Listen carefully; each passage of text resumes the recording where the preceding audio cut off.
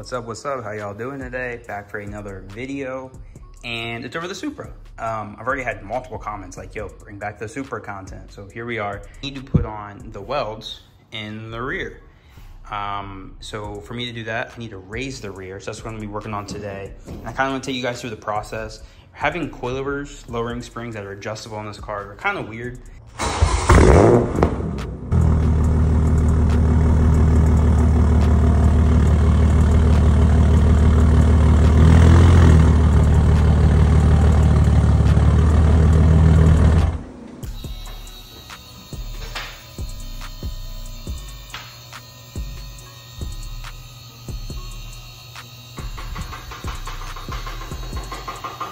So I already got the wheels in the back loosened up, so I'm gonna take these off. Unfortunately, I don't have the conversion, so it's just the bolts.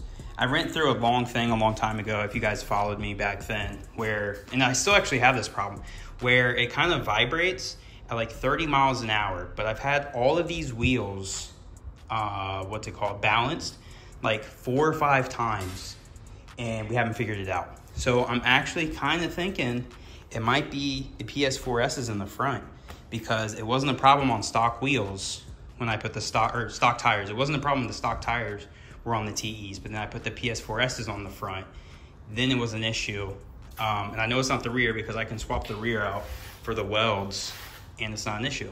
So I think it's the PS4S's. So that little black piece that you can see the threads on with the spring, there's no like little pin on the frame here that like sticks down, and a little hole on this that they could sit in, so it keeps this from spinning. So what happens is you try to spin this, well, this spins too. So the whole assembly spins at the same time, which really sucks, because that means I have to take this whole thing off, take the spring out, and then I got to adjust it.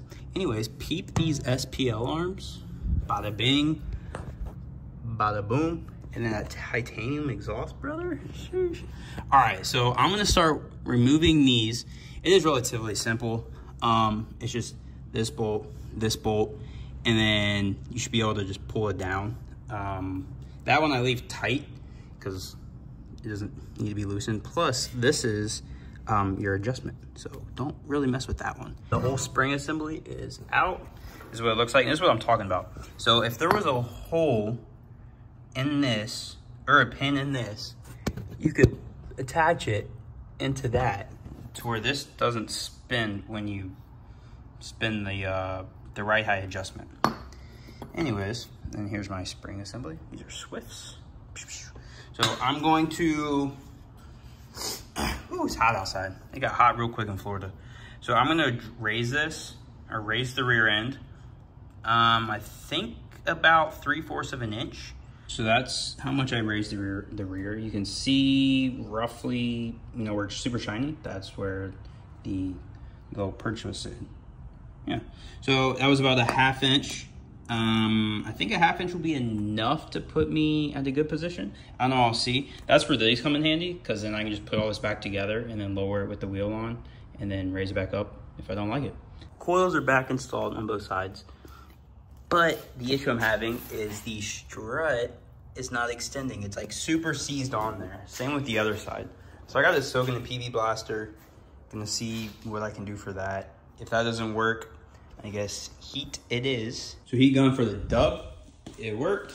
Got these bad boys adjusted. Wow, the car is up. I wanted to show you guys my fuel system, because my fuel system didn't get a whole lot of views, but my fuel system that I made is wild. So, while I have you guys here, if you can see, I have a Radium top hat, and every single one of my fuel lines is a PTFE line. So this big one right there, that's my feed line. They all kind of merge together, but that's where the factory feed line used to be. It's a PTFE line. And then that's another feed line, and then that's a return line. I got it. I think I went a little too much though. Quite a bit of wheel gap there. I can fit one solid finger in there, straight on both sides. I mean, it's not bad, but I don't know if I want to leave it there though. I don't know if I want to lower just a little bit or leave it there, because obviously higher it is, the less camber natural camber I'm gonna have. Like if you look, like there's almost no camber now. So part of me kind of wants to leave it. It is race car. Recently discovered how to pull up basically monitoring on your screen in your Supra. Like this is a Supra. I actually discovered how to do this on my GR86, and I figured I'd show you guys how to do it. It's pretty much like a GTR screen, kind of. The GTR screen's obviously going to be way better and way cooler looking, but I figured I'd walk you guys how to do this and basically how to get this. So to start off, you're going to want a OBD2 connector. I have the V-Peak one. I'll show up a picture on the screen here. This is the one I have. You just plug it into your OBD2 port, and then you download the OnTrack app. So you can pull that up, and then it gives you these parameters. So when you go on your phone, you can set any parameters you want. There is going to be a limited amount unless you pay for it. If you pay for it, you get all the, pretty much anything that they can give you, and you can pull it up on your screen. This is a alternate way instead of having this thing, because this thing is like $300, and doing this was like 30 bucks to buy the OBD2 connector, which I'm sure a lot of you guys already have. And then on top of that, the app is free unless you want to pay, I think it's monthly, like $3.99 or something. And then you can get all the parameters, and then you can even display more than 2. Right now it's only 2 because I'm not paying. And then it gives you details. So this is something I had up earlier, and then you can even read your check engine lights. So it's pretty cool. It's on your touch screen, something that everybody looks at and messes with.